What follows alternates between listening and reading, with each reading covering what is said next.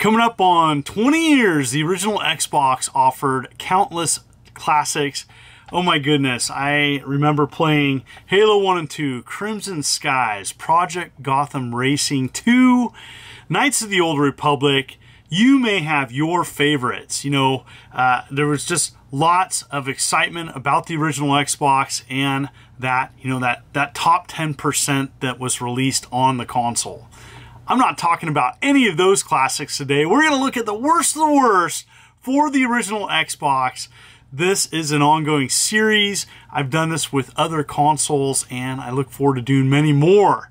So I'm going to pick 5 of the worst games on the original Xbox, share them with you today, and explain why they're on the list. You may want to sit back, relax, grab some popcorn possibly. Let's take a look. When this game was first announced, I was shocked. I was like, Aquaman? Really? I don't think of Aquaman as like a top tier superhero. He's definitely more B tier. And oh boy, this game doesn't do him justice whatsoever. When you first boot up this game, it screams budget release. And oh my goodness, even I don't mind the comic book scenes, but using in-game graphics, which aren't really good, it looks terrible. And so you're Aquaman and you're out to save Atlantis from impending doom. And so you're swimming around a lifeless looking murky city, doing simple button combos, taking out villains. It's really a button masher and really boring. So rinse, repeat. There's 21 stages total. I found the camera to be a little wonky. You're always trying to adjust to find just the right position. And that was the problem with a lot of games of this era. But when it comes down to it, the combat underwater just doesn't work. And so, you know, you can summon animals to come help you, but it's just really boring. You know, is it broken? No. Are you going to want to play this? No. It's just really bad level design, bad character design, and I just didn't find myself wanting to play this whatsoever. But, you know, even the summoning the animals just, to me, doesn't save this game from being one of the worst releases. It was released on the GameCube as well, also planned for a PS2 and Game Boy Advance release, but it didn't happen because of poor sales. I wonder why. Sometimes you have a really cool idea, an idea that you want to succeed, and unfortunately is poorly executed, and that's what I think of when I think of the game Kabuki Warriors.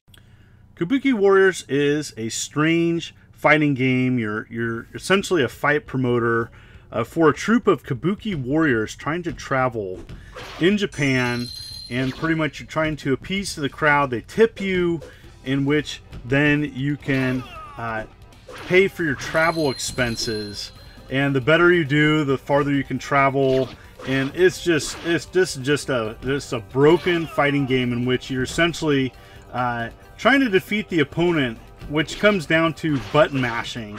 There are some different moves, there's some different defensive stances. I just found that aggressively attacking an opponent, you typically would win. And so I did pick this up back in the day. Watch this, over and over and over again, hitting the same button and taking out enemies. It's just really broken. Once you defeat an opponent, you then can trade actors with them. That part's kind of cool. Other than that, though, when it comes down to it, the fighting is just broken. The graphics don't look great whatsoever. The Xbox was capable of so much more. Stiff animation really destroys a good idea. I want to like this game, but when it came down to the gameplay mechanics, I could just button mash, repeating the same attack move over and over and over again, taking out enemies. That's not fun. Paying full price for this, I would have been really upset.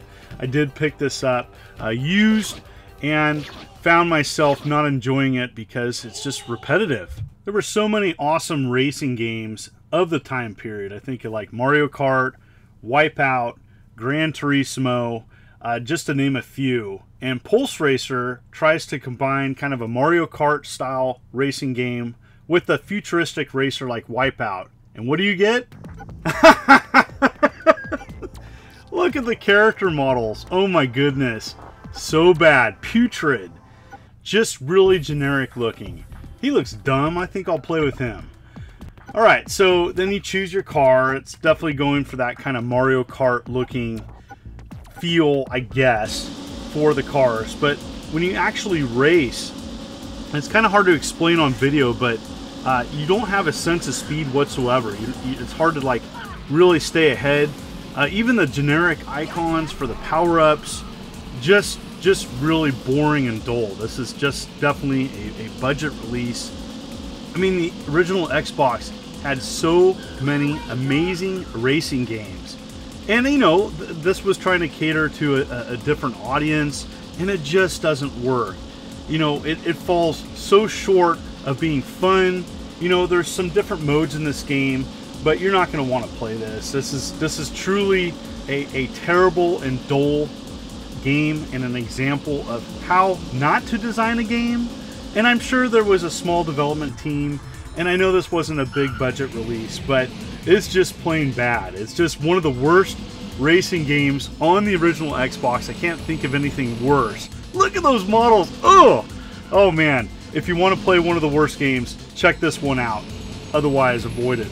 Multiplayer fighting games also were getting popular at the time, and Stake Fortune Fighters tries to tap into that audience, offering a 4-player arena fighting experience. How does it work? Actually, when I first booted it up, I was pretty excited seeing the kind of the hand-drawn artwork of the characters, one of 8 characters to choose from.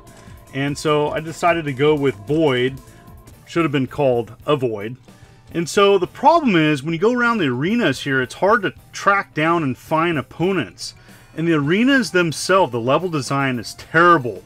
It's got choppy animation, even the frame rate stutters. And when it comes down to it, the combat is just a button mashing, repetitive mess.